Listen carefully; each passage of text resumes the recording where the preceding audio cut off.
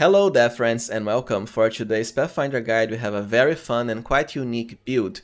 A Naga form shifter. That's right, you can't really see it here because of how huge we are under the Naga form. But yes, you will fight as a Naga. Probably the most unique form in the game because only sorcerers can get access to it through Serpentine Bloodline.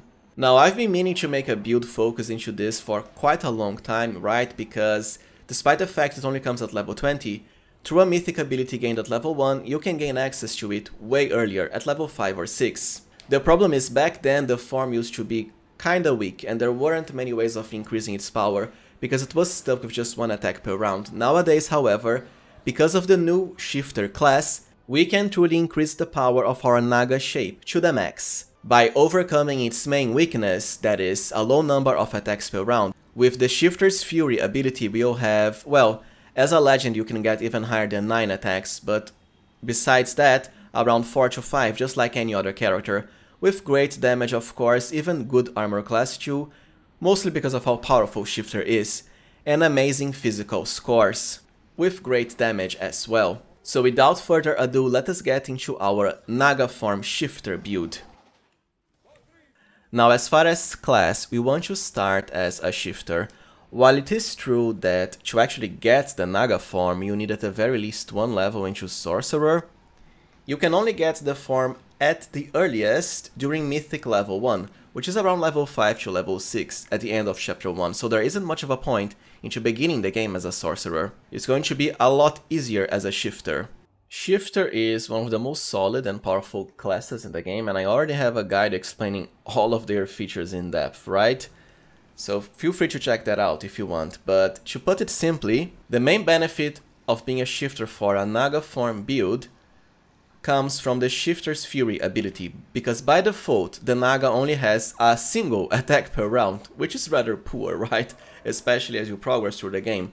With Shifter's Fury, however, we can enhance that equal to our base attack bonus, which means you'll have the same number of attacks in the Naga form as, let's say, a fighter of the same level.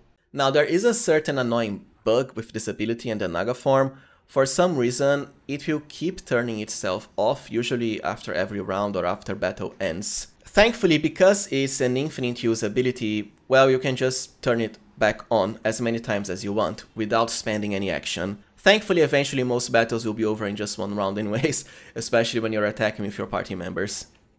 When it comes to archetype, honestly I would just go with the normal Shifter. For this build it's perfect.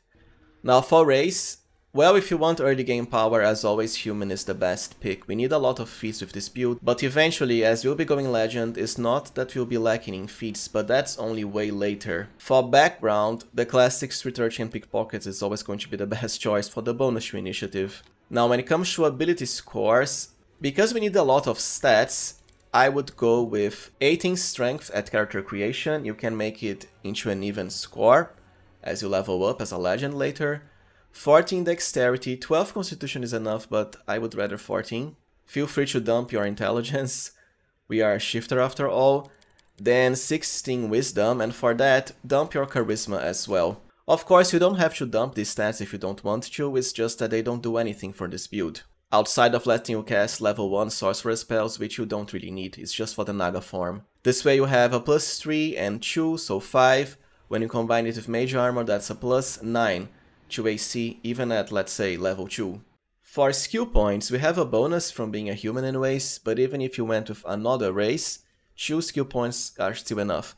Athletics because of our high strength, then mobility, and you can't choose one of the dexterity skills. I would rather stealth, trickery can be covered by Camellia or a Rushalei later, even Moldif too. Now for your level 1 feats, ideally as always, power attack and then cleave for 2 attacks per round even at level 1, which is a massive quality of life increase.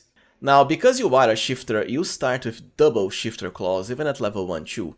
It's just that early game you won't have the best AC possible, it takes a while for the Shifter bonuses to come into play. So what you can do early on before the Naga form is...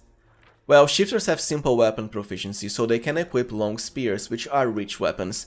With cleave you also have 2 long spear attacks while remaining safe from enemy hits. Or you can just go with the claws, it's up to you. in which case Cleave wouldn't really help because you already have 2 claws. But Cleave is still needed for cleaving finish anyways, which is a great pick regardless. For the first shifter aspect, I'd rather focus into Mammoth for the bonus to strength for higher AB and damage. For Deity, as you'll be going Trickster first, look, it's not that you have to be a Trickster. I do think it fits a shifter, shape-shifting character though. But Trickster is definitely the strongest choice gameplay-wise as far as early Mythic path for this type of character. Later will be a Legend, or you can just skip to Trickster. While you can pick other Mythic paths, they won't really be as strong. And while the Naga form does need all the power-ups it can get if you want it to be really good. Anyways, for Trickster we need the chaotic alignments. Let's do something different and go with Lamashtu, who is the goddess of monstrous creatures and so on, quite fitting for a Naga. Then be sure to pick chaotic neutral, you have to get this one if you want to be a Trickster and a shifter.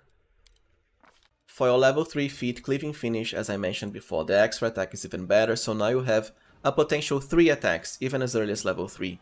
That's triple most other characters. At level 4 increase strength, which is also what you want to increase on all of the other levels for as high AB and damage as possible. Now at level 4 you can already change into a Mammoth if you want, or just wait 1 or 2 more levels for the Naga form. At level 5 is when you can consider multiclassing into Sorcerer to actually get the Naga form. This is going to depend on when you get Mythic level 1, right? Usually it's around level 6 to me, but that's if you do all of the side optional content in chapter 1. Which is why I'll be delaying Sorcerer for level 6, but if you find yourself, let's say at the Grey Garrison, the last chapter 1 area, and you're level 5, at the beginning of level 5 even, so you won't increase to level 6, well, multiclass into Sorcerer now, and you would just pick the normal Sorcerer and the Serpentine Bloodline, but you need still Shifter. For a level 5 feat, as always combat reflexes because we won't have the space for it later. And since you'll be going with Trickster, this is even more useful for more attacks of opportunity later on. For the second aspect, I'd rather Wolf for higher bonuses with natural attacks. But remember, you can only apply 2 minor aspects at the same time starting from level 9, so you might as well just keep to Mammoth now for the bonus to strength. You will be able to change into a Wolf too, if you prefer. Now level 6 is when I would go into Sorcerer. Just the normal as I've said before. The other ones don't offer benefits or they block you from picking the Serpentine Bloodline. For the bonus feat, go with Extend Spell, as this can help you once you become a Trickster for the Mythic spellbook. Now your level 1 Sorcerer spells don't matter because you won't really have Charisma to cast them for most of the game, but you might as well pick Mage Armor and True Strike as they aren't reliant on level, and you'll never be more than a level 1 Sorcerer.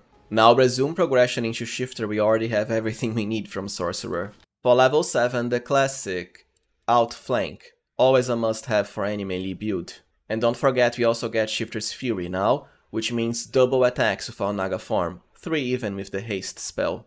As for the level 9 feat, improved critical is the way to go and we want Bite. The Naga form's primary attack is a Bite, and with Shifter's Fury you can get way more. While you can choose it to be Claws too because of being a Shifter, it won't be the primary attack, so your attacks of opportunity will still be bites. I'd rather specialize into them. Plus you have a mask in the game that increases your number of bites by an extra per round, so it's also great. At level 10 you'll get Chimeric Aspect, so be sure to combine Wolf and Mammoth for higher damage and strength. Now at level 11 you have 2 choices here. Because at this point if you rush during chapter 3 you can already get Trickster Mythic 4, which means of course the special Trickster critical feats from the Perception rank 2 trick to qualify you for them. What you want now is to get multiple at the same time. So if you're already at Mythic 4 during level 11, what you can do is multiclass into Fighter and Mutation Warrior. It's not only the strongest fighter archetype, but the best choice for a shifter thematically too. Especially a worshipper of Lamashtu, right? This way we get to pick the first special critical feat into bites of course, together with the second one right at the same level for the maximum critical range with bites, the earliest you can get. Of course, if you only find yourself getting Mythic 4 at around level 13, you can delay Fighter for this point. Anyways, you can now resume progression into Shifter until level 15, or, since you already have 1 level into Mutation Warrior, get 2 more for the mutagen, and the last Trickster critical feat, which is what I'll be doing. After all, we already have the best shifter feature for this build, which is Shifter's Fury anyways, and it's gonna scale based on your BAB, not class levels. This way we can get the last Trickster critical feat right at the next level, level 12, for higher critical damage with bites. Now let's go for the last fighter level at this point, just for the mutagen, which is very helpful. And at level 13 you have two choices. You can pick Shifter's multi-attack now. The main reason I don't pick it before is, look, we won't have many secondary attacks with this build, right? There's a Gore from the Demon Ascension and an extra Cloth from being a Shifter. It's just two of them. Most of them will be primary bites anyways. So this isn't that concerning. Or you can also go for Lunge now. It's a pity we don't have the space for it earlier, but it's a really helpful feat. So pick whatever you prefer now and delay the other one for level 15. I'd rather Lunge because at this point you'll have more than enough bonuses to AB, and having extra reach is always helpful. Now you can keep Mutation Warrior to level 5 for weapon training, and an extra feat I just don't think it's needed at this point, so I would rather resume Shifter until level 15 now for the last upgrade to our minor aspects, so that we get a +6 inherent to our stats. For another aspect, you can go with Spider for higher AC, it's up to you. And there's also Tiger for dexterity, or Boar for higher hit points, the same for Wolverine. For level 15, Shifter's multi-attack now, or Lunge if you didn't pick it before. For 17, because you'll soon become a legend with this build, I'd rather, as always, get the last Trickster special feats, because you won't be able to pick them later. First, Stat Focus, and you can choose between attack or damage. You'll be getting both anyways, I'd rather attack first. Level 19 should be your last Shifter level, so 15 total, right? Because at this point, as I said before, your minor aspects will have scaled to the max already. So let's grab Stat Focus into damage. Any other aspect you want, you are limited to 3 anyways, with Greater Chimeric aspect. While there is something to be said about increasing Shifter to 20, for the final aspect ability, which is quite powerful, I'd much rather get 20 levels of Mutation Warrior later through Legend, because Weapon Mastery is a really powerful ability, and since we have one level into Sorcerer anyways for the Naga form, you kinda have to choose one class to get to level 20. To me, Mutation Warrior is the way to go. I'll just pick Wolverine here if you want higher hit points, because it's based on your level, right? So as a legend you can get even more if you prefer. The rage powers don't matter because you won't be in Wolverine form. The true form is just the minor aspect, so pick whatever you want. Now at this point, more like level 19, you'll be a legend already, or you can just remain a trickster, but if you go legend, you'll gain like 50 entire levels added at once to your character. So this is when you should resume progression into Mutation Warrior. And for level 20, as a bonus fighter feat, Weapon Focus into Bite. And as I said, you want to keep Mutation Warrior until level 20 for Weapon Mastery, plus all the nice feats you'll be getting now, starting with Weapon Specialization into Bites, and Weapon Training into Natural Attacks. For 22, because like I said before, you'll get loads of Legend levels at once, definitely more than 10. Let's start with our Shatter Defenses package, we just didn't have the space for it before, not as a trickster. First, Dazzling Display. And of course, Shatter Defenses at 23, together with Feral Mutagen. The extra bite attack won't really stack, but at least you get cool looking wings later on. It's just that the other two don't really matter for this build. At level 24, Greater Weapon Focus Bite. Then at 25, Great Cleave, just so we can get improved cleaving finish, together with Trained Initiative. And don't forget to keep increasing weapon training into Natural. For 26, Improved Cleaving Finish, which as a legend can add quite a lot of extra attacks to your build. For 27, Improved Initiative and Feral Wings, so now you are a winged Naga. For 28, Greater Weapon Specialization into Bites. Not sure why it has a thumbs down icon here, but it's definitely a great choice. By 29 plus, you kinda already have the best feats anyways.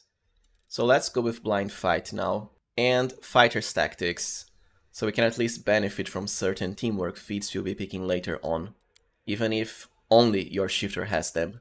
For 30, you might as well pick Dodge, and Shake It Off at 31, together with Greater Mutagen at last.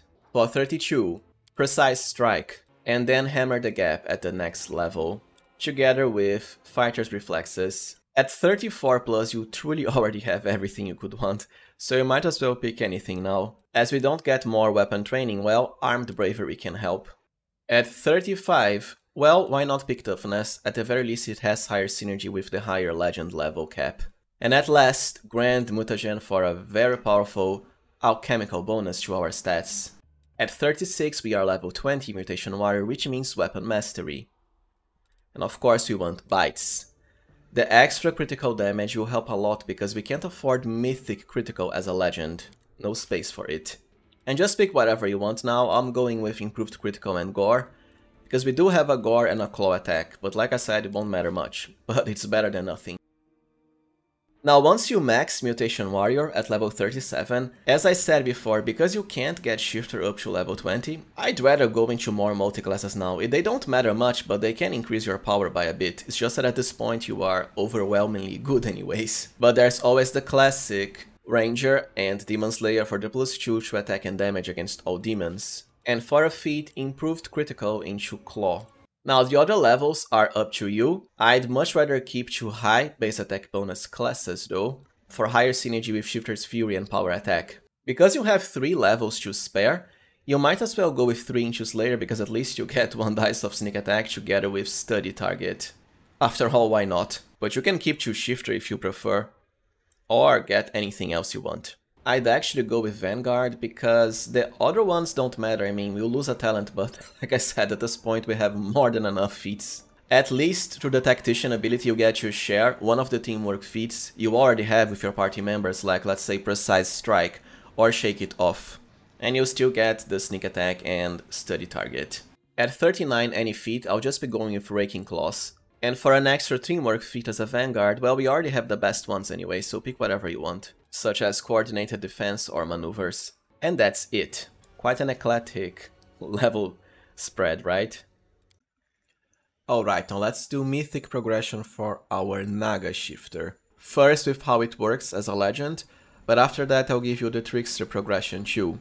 Now the first ascension is the same, close to the Abyss. We really can use the extra gore attack per round to further boost our form's power. For Mythic level 1 you absolutely must pick Bloodline Ascendance, after all it's what makes the Naga form build work. Then Scaled Soul, so now you'll have access to it as early as Mythic level 1. While you also get the Poison ability from Serpent's Fang, the DC is rather low, and well, most enemies will be immune to poison anyways, like all demons. But there we are, Spirit Naga Shape. You also have a Charming Gaze, but like I said, the DC is very low for it. For Mythic level 2 you have 2 choices, because as a legend, this is the last Mythic feat you pick, you only get one. Either Mythic Power Attack, which of course will highly increase your damage as a legend later on, or Extra Mythic ability and Master Shapeshifter for the +4 bonus to all ability scores, physical ones anyways, during the Naga form. This is definitely the better choice for the early game, but later as a legend Mythic Power Attack is kinda better, so it's up to you which one you prefer. You have infinite uses of the Naga form anyways, from Scaled Soul. As a Trickster you can combine both, but not once you become a legend. So unless you are planning on respecking before becoming a legend, later, be sure to pick the one you'd prefer to keep for later at Mythic level 2. I'll just go with Master Shapeshifter here, you'll still have high damage anyways. Then at Mythic 3, well, we don't really get anything as a legend outside of the +4 to ability scores. Now when it comes to progression as a Trickster, the beginning is mostly the same, close to the Abyss for the first ascension. Then for Mythic level 2, Master Shapeshifter through extra Mythic ability. For Mythic 3 you'll want Ever Ready. At Mythic 4, Mythic critical into Bite. At Mythic 5 you can pick anything you want, including Last Stand or Mythic Charge if you have someone to provide pounce, like a Scald. Then at Mythic 6, Mythic Power Attack, or you can trade it for Master Shapeshifter at Mythic 2 as a legend, it's up to you. At Mythic 7 also anything you want. And as far as the Trickster tricks, at Mythic 3 get Arcana 1. Mythic 4 is the most important, and of course it's when you get both Perception 1 and 2 to qualify for the special Trickster feats. The other ones don't really matter unless you plan on remaining a Trickster, because as a legend you lose access to them anyways. Alright, now let's cover gear for our Naga Shifter. A bit distracting to be a giant snake, but here we are. It's going to be the classic Shifter package. For the amulet, Mighty Fists, right, to enhance our natural attacks, unless you have, let's say, a character that can cast the Magic Fang spell, the greater version especially, let's say, a Rushalee or a Ranger and Druid.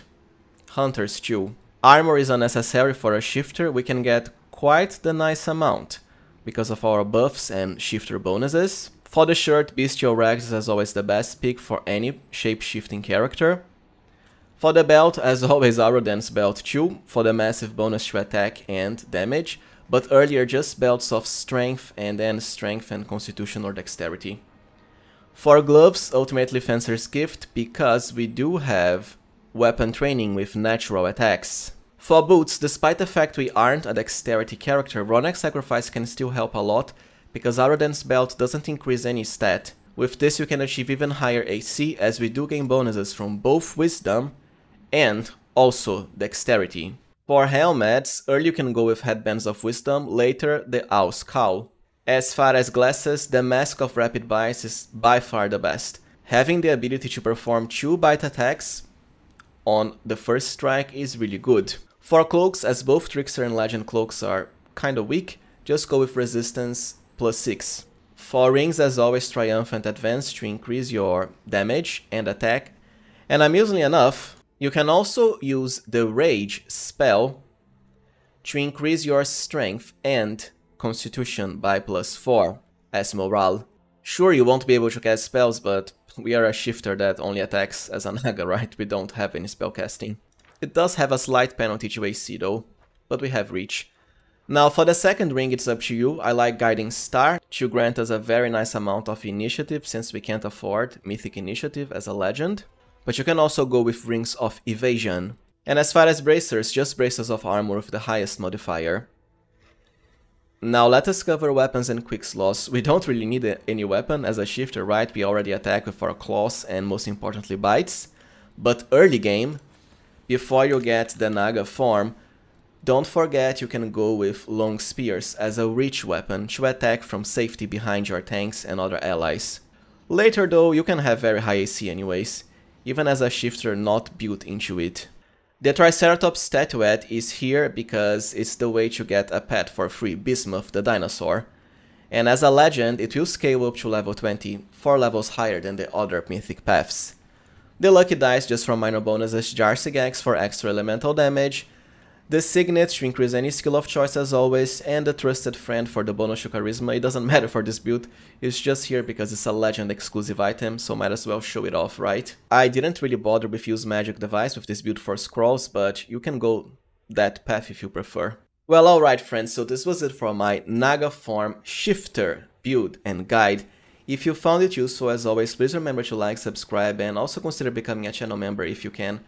I really appreciate your support. It's definitely one of my most unique builds, with more soon to come, of course. That's the beauty of Pathfinder, you'll never run out of content and stuff to do, right? Thank you for watching, see you next time, friends.